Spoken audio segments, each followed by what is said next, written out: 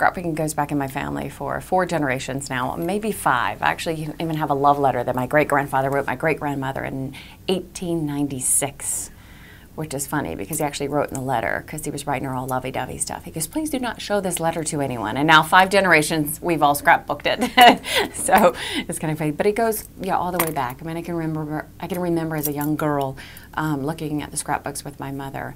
And she was very smart in the way that, you know, she used all the family albums.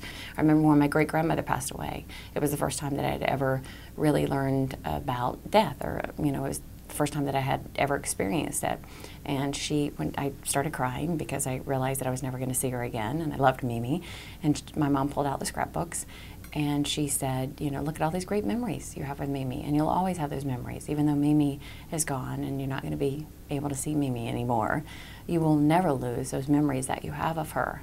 So she actually used the family albums to teach me of what death was, but in a beautiful way. Ironically, after my mom passed away, who I was so extremely close to, my dad, knowing that I had this love of albums like she did, gave me all of her 50-something scrapbooks.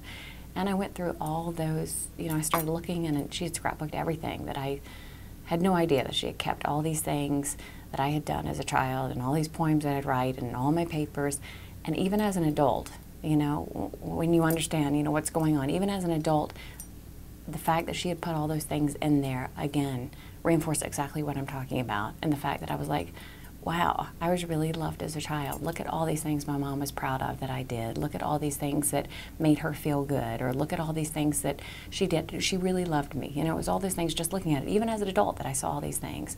And I was able to also, in the same way that she had done with Mimi, you know, look at all the memories that I had with her. And in some way, it made me, you know, cope with the passing of my mom, because I was able to be grateful for all the time that I had with her, because I was able to see all of these pictures. And also, it's the only way that Ashby is going to know Grandma Betty, is all of these photo albums. And we've been doing that because kids, you know, one of their favorite things in the world is to look at a storybook.